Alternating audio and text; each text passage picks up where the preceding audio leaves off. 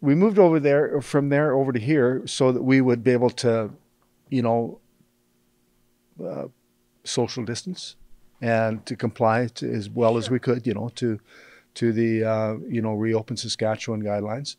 And then they handed us a ticket. I know that I was gifted to minister to the poor. Not everyone is gifted to minister to the poor. Not everyone. And I don't judge Christians for not reaching out, because they're just not gifted to reach out to people that are just like crazy lives, you know. And so I know that I was gifted at that time. The Lord gave me the gift of mercy, and you know, that's been part of the reason why I've been able to persevere, because when you know you're called to do something, then there's no turning back. You can't back down from the government.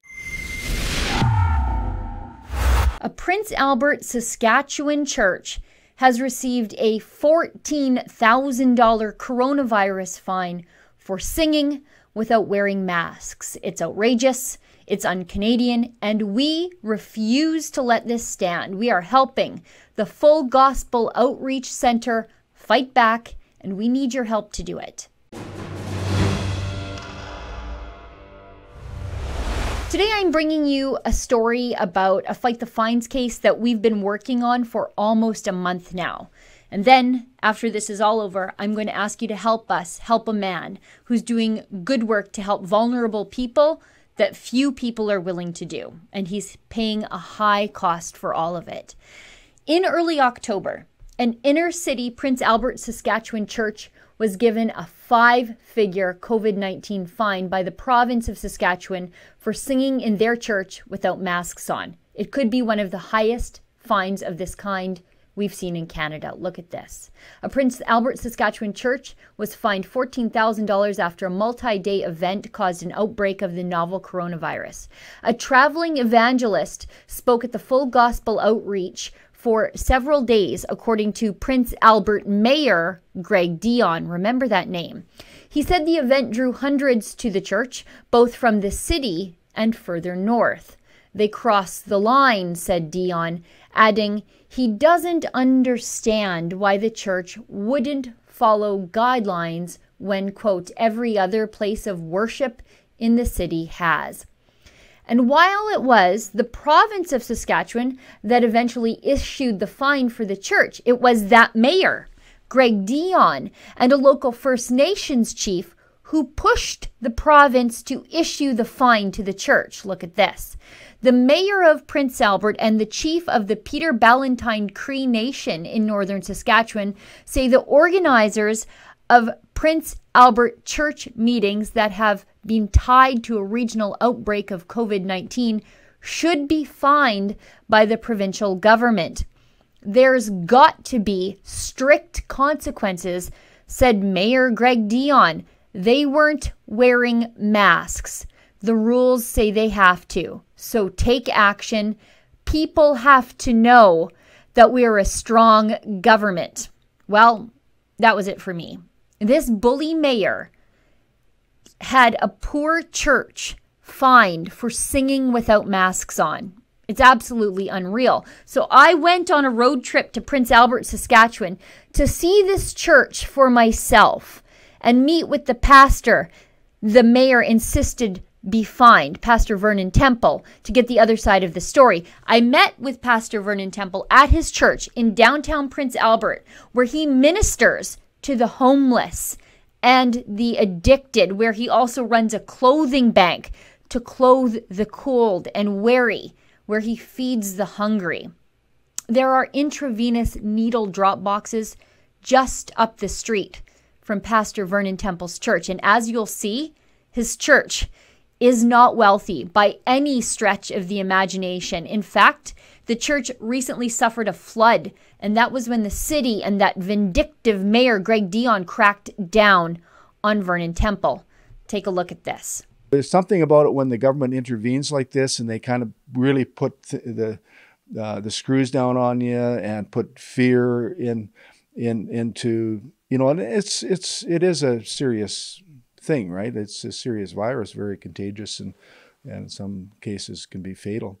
So that kind of is a faith position of a lot of a lot of faith people is that they were kind of intimidated by the the whole propaganda, all the media, all the government propaganda of fear. So it's something that it's sad. I want to learn a little bit more about your ministry here, Yeah. Pastor Vernon Temple, because it appears to me that you minister to people sort of the most vulnerable.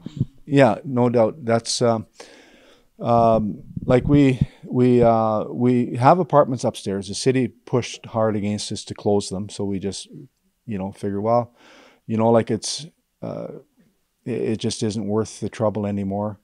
So we closed our apartments. That's what we do. So we fulfill that one of that part of that commission, at least, to feed the hungry and to clothe the naked, and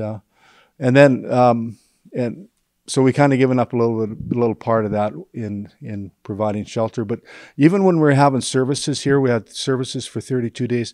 There's always people here that needed a place. These people are like second, third generation, coming from second, third generation dysfunctional, alcoholic, violent homes, and they're hopeless. Like they can't even go back to their own reserve in some cases. They can't go back to their families because it's just too much chaos, right? Again, these marginalized people, they were receiving and in a process of changing their lives and surrendering their lives to God, and then all of a sudden it just stops. I just want to go back for a second here and come back to the point that you're making, because the government did force you to shut down. Yeah. And I think you and I would both agree that church is essential. Yeah, it's an essential service. Yeah. Tell me about what services looked like during the pandemic. Did you have hand sanitizer, offer masks? How many people were here? In this area, we had, I think, maybe up to about 100 people. We provided a sign-in sheet. I think most people signed in, at least to begin with. Sure. Once they figured they signed in, then they're recorded as being, like if there's ever an issue, then they were on the list, right? So they didn't have to sign in every day, or they just forgot. I'm not sure what happened there. And we provided masks, and we provided hand sanitizer. The problem with social distancing in the church is that a group of people come in and you're assuming they drove together, that they're family, that they're kind of what they call a pod or whatever, and so they want to sit together. So you can't just put chairs, like 6 feet apart, because they're actually people are allowed to sit together. Families are allowed to sit together. So we did. It's very difficult to monitor those, but the street people are probably the hardest to manage. Like if you're used to not washing your hands more than once a day or once a week or something, I don't know what the situation is, then hand sanitizer, they just, so how do you enforce that, right? So, and even social distancing, we put chairs out kind of, but you want to include them, eh? You don't want to put all the street people have to sit in the back here, and sorry, but just government regulation, and like that. How do you do that? That's a really great point. You want to people show you love them and care for them, and you're really there to help them, and you're saying, well, but you got to sit over there. Right, you're trying to integrate the homeless population into your regular congregation. Yeah. You mentioned that you already had some friction with the city because of the past. In the past, because of the apartments upstairs, where you're trying to, meet your Christian obligation to, put a roof over the head of the homeless. Yeah. And so even though you were holding church here and doing your best to social distance and follow the rules, you still came under fire from Prince Albert Mayor Greg Dion and the chief of Peter Ballantine First Nation, Peter Beattie. They called on the province to fine you. Yeah, apparently. And this is after the outbreak, of course, right? And I think And maybe at the time there might have been maybe 20 cases, 20 known cases. And but Greg Dion, like, he would just jump on any opportunity to come against us and to speak against us and to anything that he could possibly use to they wanted 2 years ago, they wanted to take our building, close it down, take our building and demolish it for a parking lot. Like, so that's, you know, like, no consideration for what we're doing, what we're trying to do, trying to reach out to homeless, marginalized people. How did the outbreak sort of come to light? I know it was initially just a handful of cases that were attributed. One person that I know of, that was, she worked at the casino. She got tested positive. And so that was the first one that I know of. Oh, so the casino. Yeah. So the casino. So maybe it came from the casino, eh? Is the casino still open? Yeah. So the church is closed, but the casino's open. Yeah. Oh, okay. So, yeah, but then, you know, like, again, it's just, you know, to where it came from. Who knows? Yeah, like, it, you know, it came from somewhere, right? Sure. Came from China. So let's blame the Chinese again, right? We should be. That's what, you know, and if we're really all in this all together, then that's probably, you know, like, should there even be tickets? You know, like, let's try to get some money out of China, perhaps. You know, like, I'm listening, Pastor. You know, maybe that's where we should be trying to get the money from. But no, but then, you know, we're afraid to challenge China, right? And we're afraid to stand up against them. And it's easier to challenge Christians who are called to turn the other cheek. Yeah, exactly. Yeah, there you go. How did the fines come down? How did you find out that you were levied some fines? You had an evangelist, Ian Lavallee. He received a $2,800 fine plus a victim surcharge. And your ministry received what I think so far is the largest fine issued in the country for the coronavirus and breaking the regulations of a municipality is $14,000. Plus a victim surcharge, or 10, with 10 plus the victims. Yeah. So yeah, I was contacted by Peter Ross from the from the health authority. Said he wanted to talk to me, and I wouldn't, even if he said I've got something for you. I think he did say that anyways, but he didn't tell me he was going to give me a fine. But yeah, 2 weeks ago, he contacted me, and so I met him at my place of quarantining and out at the farm, and he basically gave me the ticket. Now, you're not a wealthy congregation, but your congregants immediately started fundraising to help you pay that fine. Now, at Rebel News, we don't want you to pay that fine. We want you to keep that money, continue to do the good work that you do for vulnerable populations, people on reserve, Métis communities. So are you going to get us off this? We're going to do our best to get you off it because we hired you a really great lawyer, and he's going to fight that fine for you. And our people at home, our viewers, our Rebel supporters are going to fundraise to pay your lawyer. And so nothing out of pocket. The lawyer doesn't work for us. He works for you. We're going to pay the bills. And that's what we're going to do because we believe that church is essential. And I'm very disappointed that the city of Prince Albert put a stop to the work that you were doing when people needed it the most. Yeah, you know, like, I really appreciate that. Really awesome. Wonderful. So we have been doing fundraising. Not really, because people are just voluntarily given, you know, the money's gone into our savings account. We're going to keep the money there for the fine. Yeah. Well, we'll see about that. We'll see about that. But, you know, it's comforting to know that the money's still there, right? Like, and people have been so good, been so gracious and loving and caring about this, and been sending us, you know, like I think we're at $11,000-12,000 right now. And you know, and I so appreciate that. And it's going to stay in the account until this is done, right? Like, but you know, by all means, we will keep receiving, gifts and specifically for that, for the fine, and maybe any other costs incurred. But yeah, it's been It's been pretty amazing to see the support and the help, and it's really amazing that that you got a lawyer for us, and it's really, really wonderful. Thank you, and thank you to your supporters. We don't want to be uncooperative.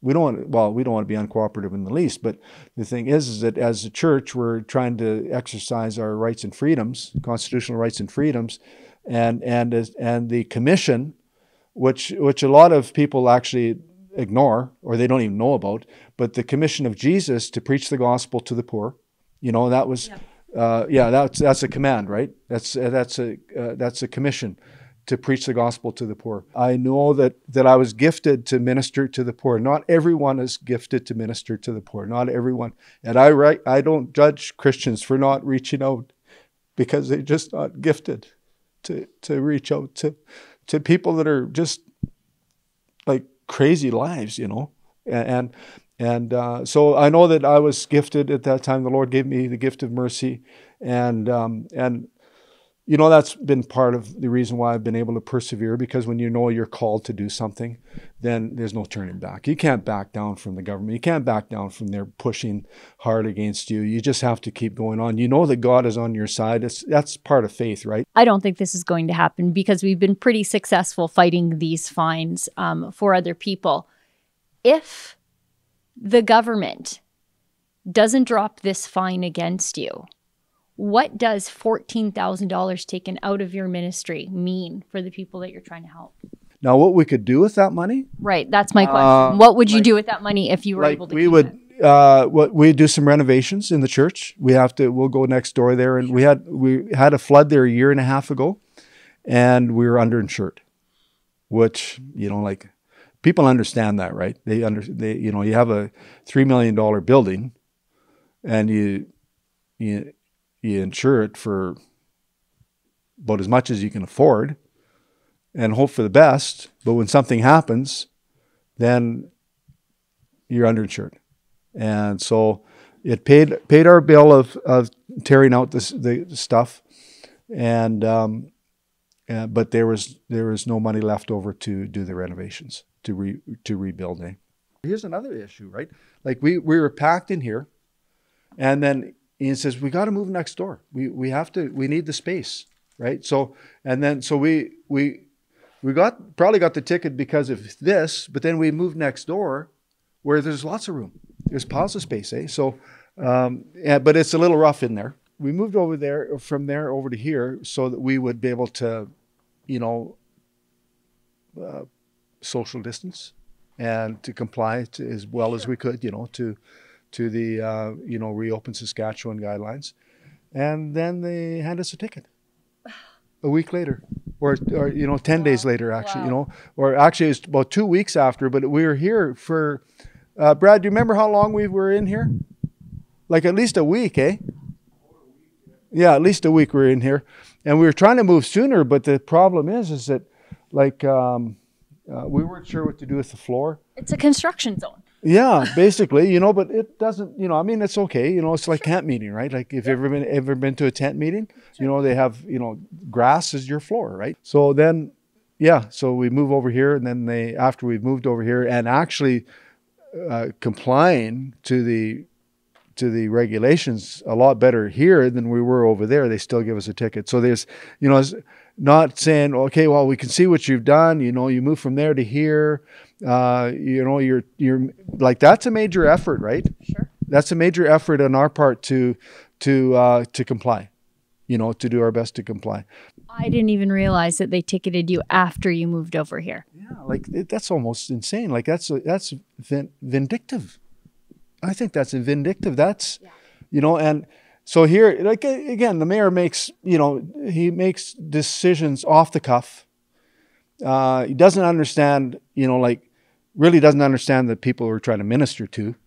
And if he doesn't understand the people we're trying to minister to, then he doesn't understand us, right? He doesn't, he's, and that has never really made any attempt to bridge that gap of ignorance, eh? Sure. Not that I'm calling him ignorant, but, ignorance is bliss for some people.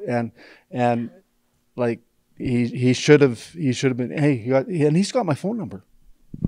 The mayor has my phone number. And he should have been phoning, hey, Vern, we got to talk. You know, but never is always a political agenda. And he used to be a nice guy, but then he became a politician. You can quote that. Does that look to you like a church that has $14,000 just to throw around to pay a bully's fine? Imagine what taking $14,000 out of the budget of a church that feeds the homeless really means in a practical sense to the people they help every day.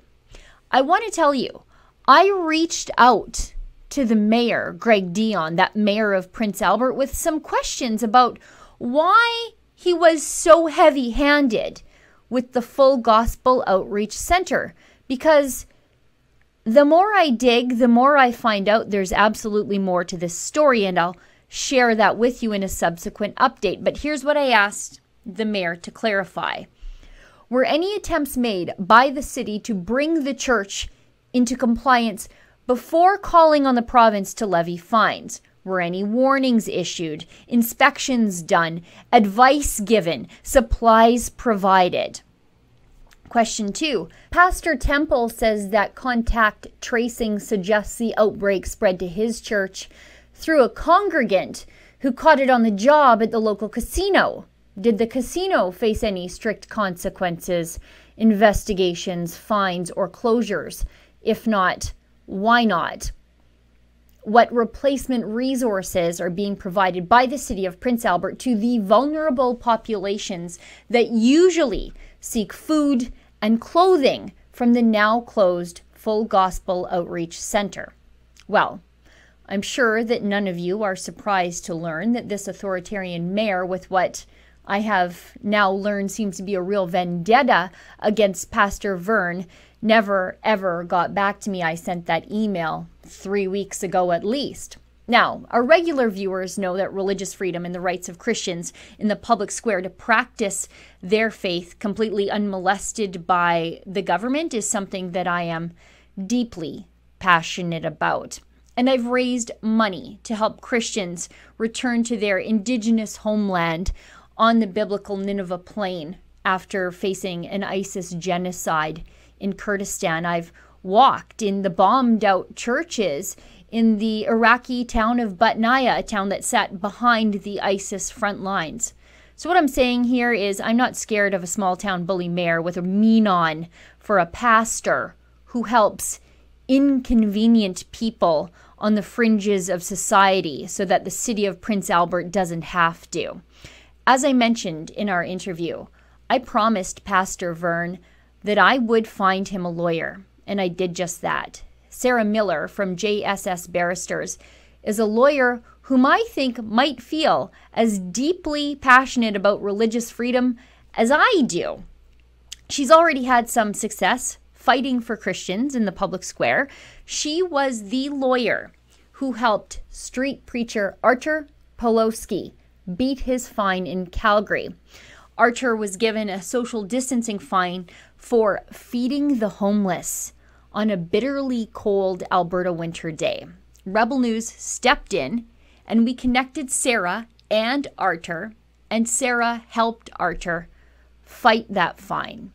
And now she's going to be the lawyer to help Pastor Vern beat this fine too. I spoke with Sarah a couple days ago from her office in Calgary about how she plans to do just that.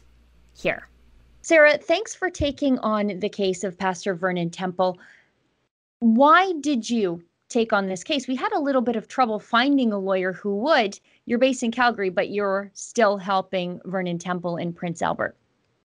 Yeah, absolutely. So when I was first contacted by Rebel News and as part of the whole Fight the Fines program, I've been helping a number of pastors and street churches, and for whatever reason, Saskatchewan, Alberta, anywhere we seem to be, the police and the professionals who are prosecuting and charging these people really target churches.